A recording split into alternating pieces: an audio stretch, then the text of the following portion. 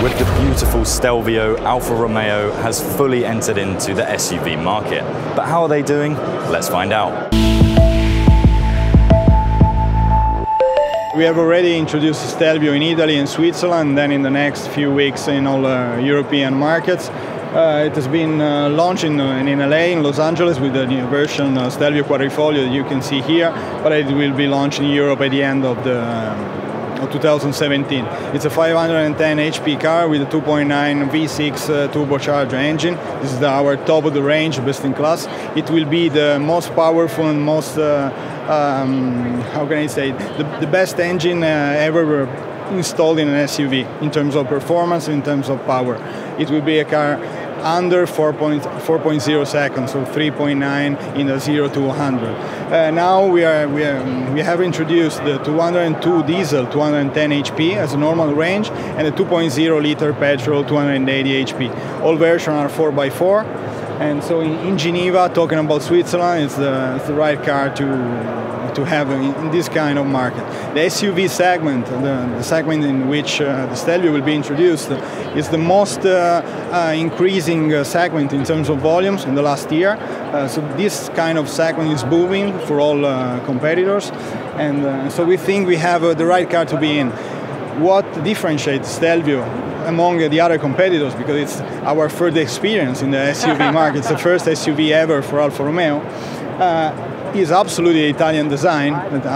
This is absolutely recognizable, and we want people into the car that want to feel emotions. We love to say that Alfa Romeo is the opposite of the autonomous driving. Why? Because you need to drive an Alfa Romeo.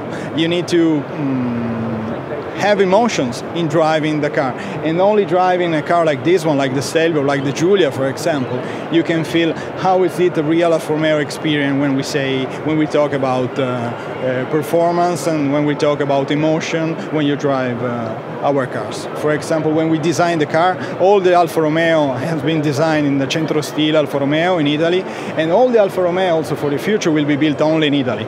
So the Italian is in our DNA, and will remain in our DNA as well. This segment, the SUV segment, is very full of competitors, but we really need to demonstrate to our customer, our DNA, that is emotion and pleasure to drive in order to differentiate from the competition. And I think that if you drive a Stelvio, you can understand what I'm saying, and Giulia as well.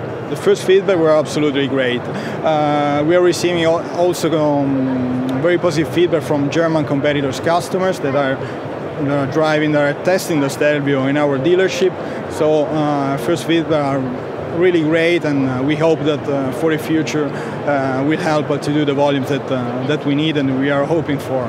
Geneva is very, very important for Alfa Romeo. Geneva is the most important auto show in Europe, so this is the place to be, especially when you have to do a big launch like this one, like the Stelvio or the Giulia last year. This is absolutely the place to be, where you have to show to all the crowd what we are able to do. This is the place where we can explain to customers, to press, what is the Italian DNA of Alfa Romeo and the passion that we want to transfer to all customers in Europe. We are starting, we are developing new products for sure. I cannot say nothing more up to now. We have to start to sell a lot of Stelvios, a lot of Giulia, and then newcomers will arrive in the future years for sure.